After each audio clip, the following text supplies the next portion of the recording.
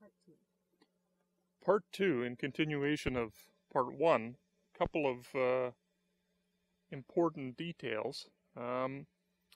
One, many in-wall speakers that you'll see on the marketplace actually are sunk into the wall so that the drive units sit below where the drywall surface or the wallboard surface would be.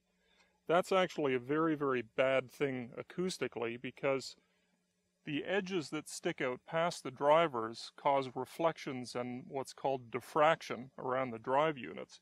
So instead of getting a nice even spread and a spacious sound, you can get a very localized and closed-in sound, which sounds very unnatural.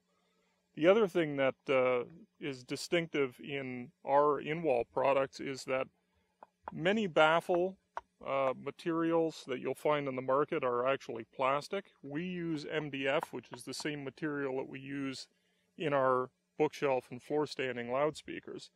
The reason we want to use something like MDF is the baffle, which is the part of the speaker that the drive units, the woofer and tweeter, are mounted to. They're subject to the most vibration, and you want a material that can dissipate that vibration. MDF is excellent at that. So there are a couple of more reasons that the Axiom in-wall products result in excellent high-quality sound. Thanks, Andrew.